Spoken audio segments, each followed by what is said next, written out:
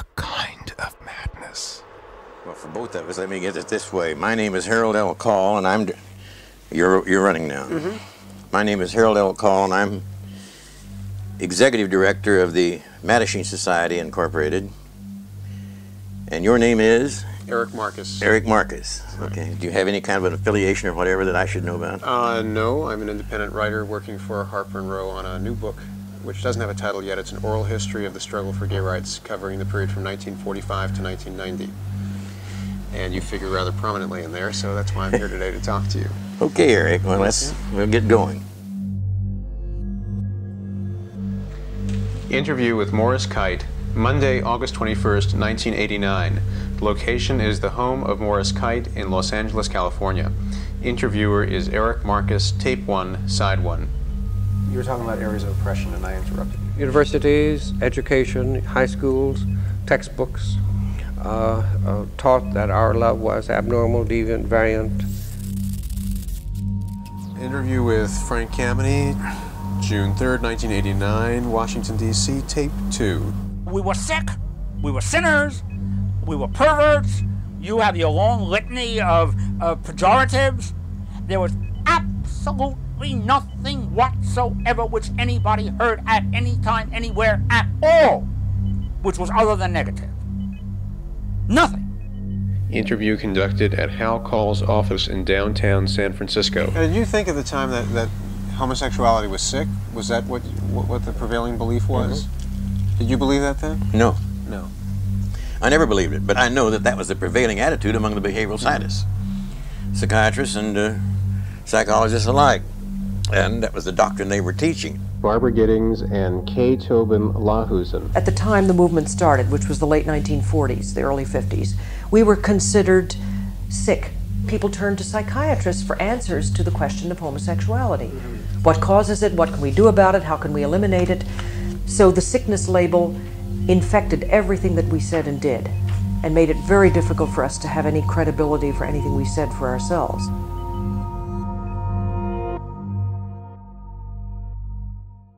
This is Making Gay History. I'm Eric Marcus. It was a kind of madness. I was born into a culture, into a society, that believed that because I'm gay, I must be mentally ill.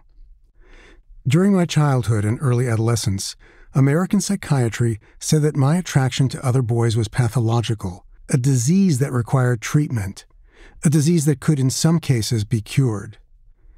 The first Diagnostic and Statistical Manual of Mental Disorders, the DSM-1, was published by the American Psychiatric Association in 1952.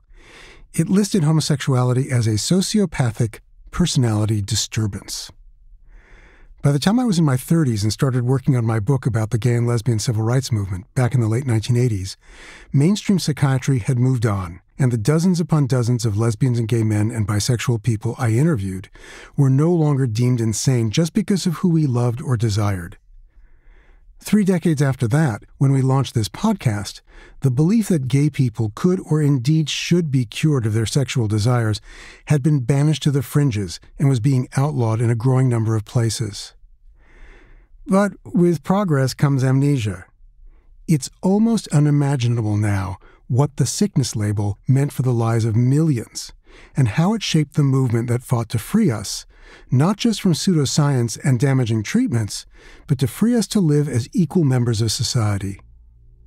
We're releasing this Making Gay History miniseries exactly 50 years after the American Psychiatric Association passed a resolution stating that homosexuality was not a mental illness or sickness.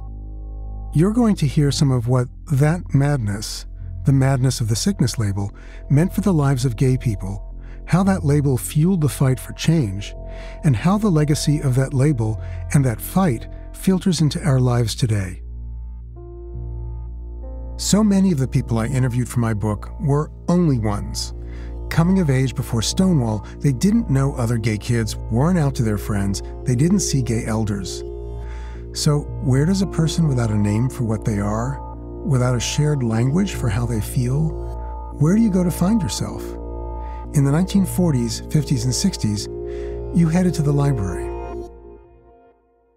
This is Act 1, On the Books. Case Notes, Morris Kight. confirmed homosexual, born November 19, 1919 in Comanche County, Texas. Involved with the movement since the 1950s, becoming a key organizer of early protests in Los Angeles, including Barney's Beanery. Universities, education, high schools, textbooks taught that our love was abnormal, deviant, variant. When I enrolled at Texas Christian University in 1937, being bookish, I right away got a book pass, a stack pass, which is hard to get, a precious thing to have.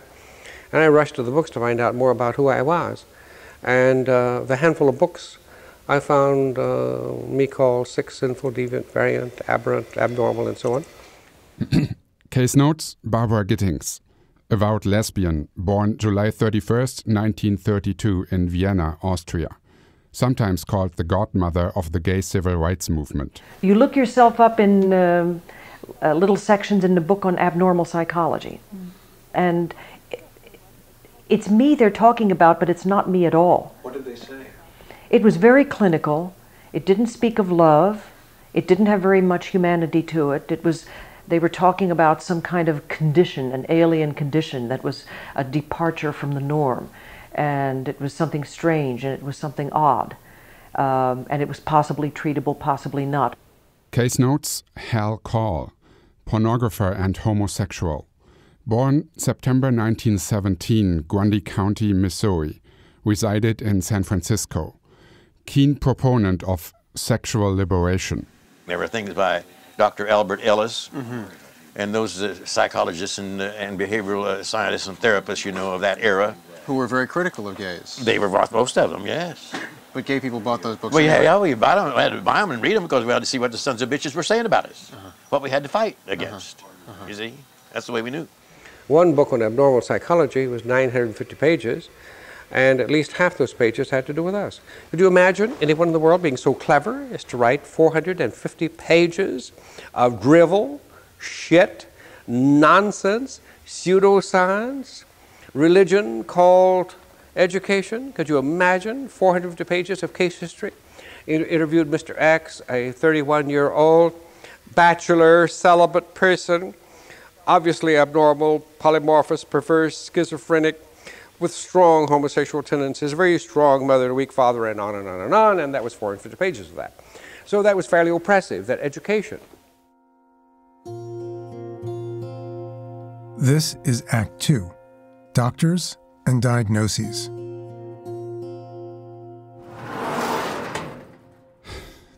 Case notes, J.J. Bélanger, born January 24th, 1923 in Alberta, Canada, professed to being in love with a fellow member of the Royal Canadian Air Force during World War II. After the war, worked as a sexologist. Claimed he worked with Dr. Alfred C. Kinsey, founder of the Institute for Sex Research. Kraft Ebing.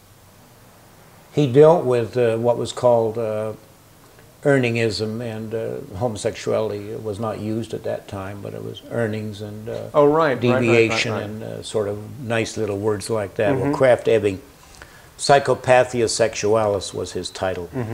And he was very graphic in sex acts and other little daring activities.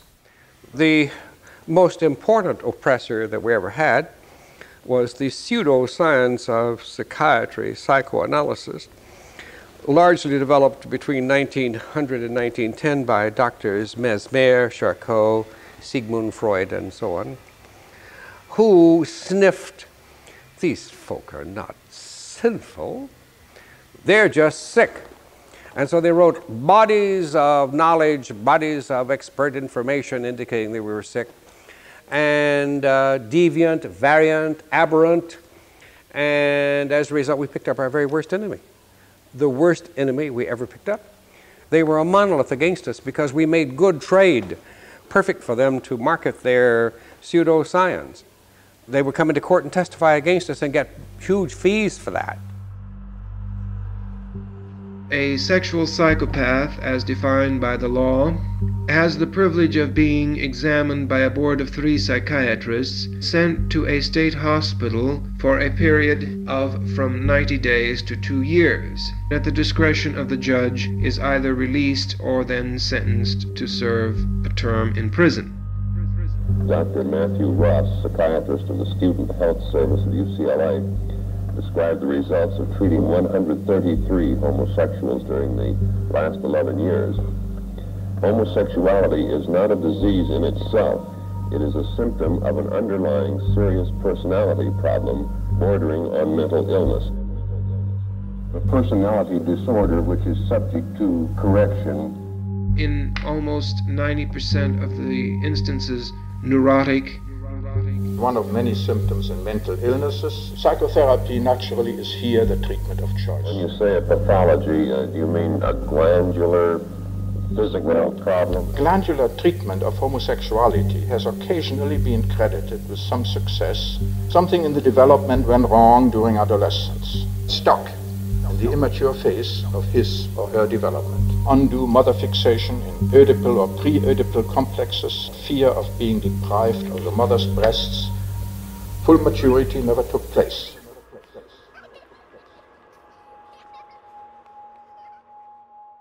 Case notes: Kay Lahusen, former Christian Scientist, partner of Barbara Gittings. Born January 5, 1930, Cincinnati, Ohio. Spent the 1960s and 70s documenting the gay rights movement as a photojournalist. Oh, no, they're not sick. It's only an arrestation of development. What's arrestation of development? Isn't that nice? Yes, sure. Arrestation of psychosexual development. But that was on the assumption that everyone goes through a fixed set of stages, whereas in fact those vary according to the individual. Many gay people go through a heterosexual stage in childhood and then mature to their own adult homosexuality. But that didn't come along. That truth didn't appear for some time because, of course, the research was all being done in a cockeyed way. Instead of trying to find out objectively what causes homosexuality, a lot of the research was in the direction of what went wrong to produce homosexuality, and that's not the same question. A classic example is the famous Bieber study, which had enormous impact on the general public, believe it or not. It was a study by a group of psychoanalysts, and they were medical psychoanalysts. This study was not even an attempt to get direct information from gay male patients. It was only gay men, not lesbians. It was the psychoanalysts' recall of what their patients told them. So even that was not criticized. The Bieber study was so badly done from start to finish, and yet it did not attract the kind of criticism in the profession that it should have had. They should have torn it to shreds. And with certain kinds of research, I'm sure they would be perfectly willing to sail into a shoddy piece of research like that and show it up for what it is. Yeah, but for some reason, because the subject was homosexuality, it advanced their economic cause. I mean, they wanted patients to save. Make money.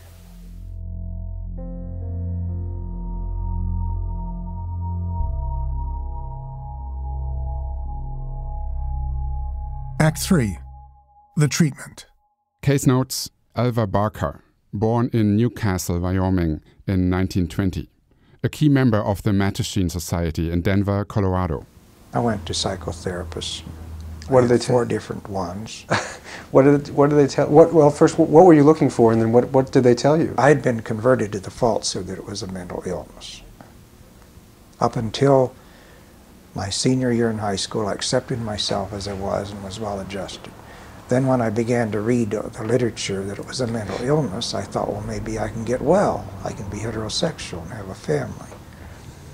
It's the biggest mistake of my life. Then I read an article in Reader's Digest about Dr. Theodore R. Sarbin in Chicago, who was using hypnotherapy. For homosexuals? Yes. I thought, well, I'll be hypnotized into a heterosexual. I planned my vacation and went to Chicago one hot summer and saw him every day for over a week, except Sunday. Well, he tried to change me. Well, he couldn't hypnotize me. When I felt myself going under, I thought, isn't this interesting? I'm being hypnotized. And that broke the spell, and he wasn't able to do it again. But nevertheless, he kept trying. He said it's a matter of relaxation, suggestion to the unconscious mind. And so it's different. There are different degrees of hypnosis, he explained. Well, that didn't do any good. Did you tell him what you were there for? Oh, yes, sure. And what did he say? He was going to help me become heterosexual. Uh-huh. He made suggestions to me about sex with women and to try it, which I did once. And? With a lesbian at the University of Denver, and it was a total flop. We didn't magnetize one another. Total flop. Case notes: Joyce Hunter, lesbian. Born in April 1939, the daughter of an unmarried teenaged Orthodox Jewish mother and an African-American father. Grew up in a group home, only to return to abuse in the home of her birth parents. Self-described butchy kid from the Bronx. Attempted suicide. I didn't know what it meant to be gay. I had no idea.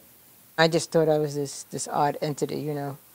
And all I heard when I was growing up in the 50s was really negative stuff. You were sick, you were a sinner. It scared the hell out of me. I thought that somebody was going to come after me. And I definitely didn't want my parents to know. I was in a situation that was pretty violent. My father was very abusive, yeah. And so the homosexuality was a factor. The family situation was a factor. And of course, I didn't see any future. I didn't see, you know, how things could get better. I just thought they were going to get worse, although I couldn't imagine it being worse. And I just thought it would be easier to be dead than to live. My mother was like banging on the door, and I stopped. And she took me to the hospital. They carted me off to state hospital. And I was a kid, and so, and I think there was questions about my sexuality. I spent my 18th birthday in a state hospital. Not a happy 18th birthday. Mm-mm. So you saw a psychiatrist there then? Once. Once? Once. You served time there. Really? I swear to God, that's how it was to me. When I got there, I was fingerprinted, and they took a picture of you, so it was like a mugshot. It was so dehumanizing, and I felt like I had did something so terrible. They kept me there I was away for almost a year, I guess. And they had me talk to a psychiatrist, and then after that, periodically somebody would come and talk to me, and I worked. Basically, you just work your way out of there. I got real hip to what was going on there, and I didn't complain about anything until after I did one crazy incident. I threw the food. I said, this food's not fit for a dog, and I flung it. And they don't treat you too well when you do things like that. Give you shots in the butt and, you know, stuff like that. When I got out, the follow-up was that I was to go for therapy. They didn't do any there. They just got a year's good work out of me. Uh-huh. Waste of my time, just a waste of my time. Anyways, so when I came out, I started seeing a therapist. Told me, if you get married, it'll go away. Did it go away? No. I was married 1 year, and then I met this woman, my first adult lover, while I was married. And I fell in love with a woman, and I kept it a secret. I mean, I was I had never experienced any kind of feeling like that ever. You know, not with no guy.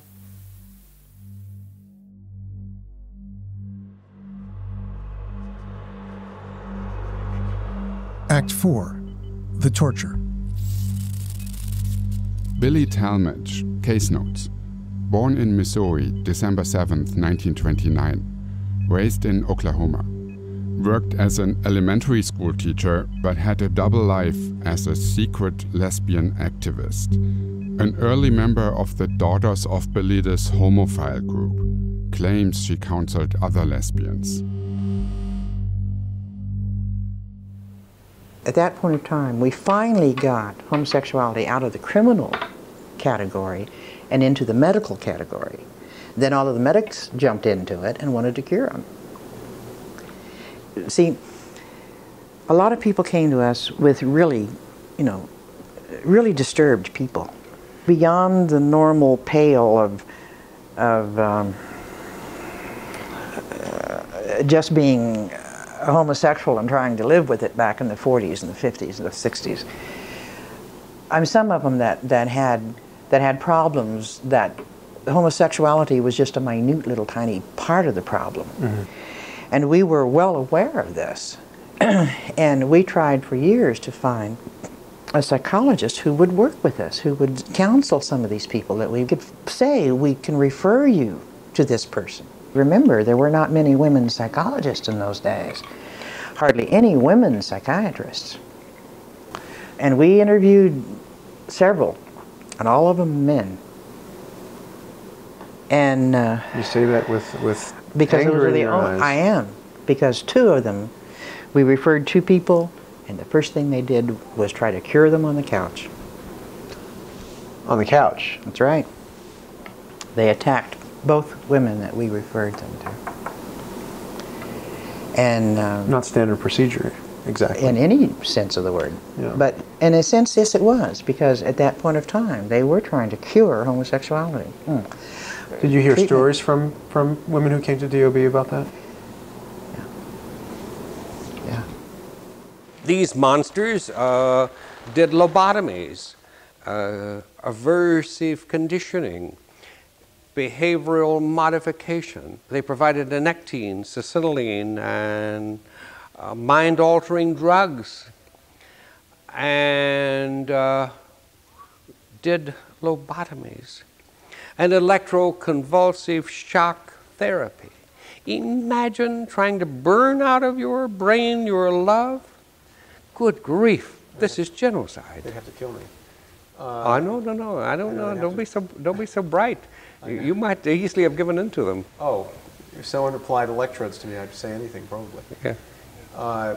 You must have seen people who had been through that mill. One of my oldest counselees, one of my oldest living counselees, a very old man, I certainly would do nothing whatever to even vaguely identify who, where, or what state he's in, but he's a continuing counselee, is a functioning, honest, achieving adult, badly blunted, because his family in an eastern state, knowing of his homosexuality, mistook that for a sickness. These were good people, by the way, really good people. All I've interviewed him over the years tells me that they're good people.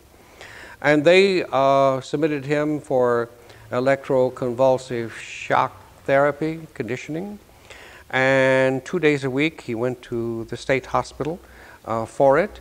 And the doctors were so crude, so crass, so unprofessional, such agents of torture, that they left the room door open where the previous patient was receiving his or her shock therapy, and he observed their body convulsing and them screaming and vomiting. You could see that through the door, and he was on a gurney waiting to be the next one going in.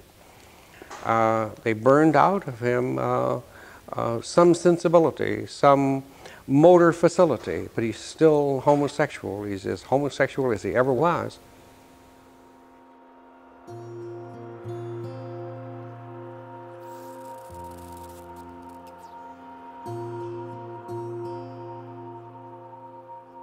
Imagine trying to burn out of your brain your love. Good grief. Psychiatrists who claimed the sickness label was a kindness to gay people, that it was better than being criminalized, better than being damned for all time, were willfully ignoring the fact that pathologizing homosexuality provided cover for those other forms of oppression too. It legitimized the widespread victimization of gay people. In the 1950s and 60s, you could lose your home and your job if you were outed. Professionals like teachers, accountants, lawyers, and yes, even psychiatrists could have their licenses revoked. Landlords could evict gay tenants. You wouldn't want a sexual psychopath around, would you? It led families to seek out brutal and damaging treatments for their loved ones in a misguided effort to cure them. The sickness label seemed like an impossible trap to escape, because at a time when mental illness was even more stigmatized than today, if you're crazy, why should anyone listen to you? The problem with the sickness label is that that supposedly is scientific and not subject to dispute. And therefore, it's harder to move it. It's harder to make a dent in it, to make a chink in it somewhere. And I'm delighted that it moved as fast as it did, although I will say we spent a lot of years fighting it. Next time on Making Gay History, the fledgling gay rights movement sets its sights on toppling psychiatric orthodoxy. How a coalition of allies and activists worked from inside and outside of the American Psychiatric Association to depathologize homosexuality.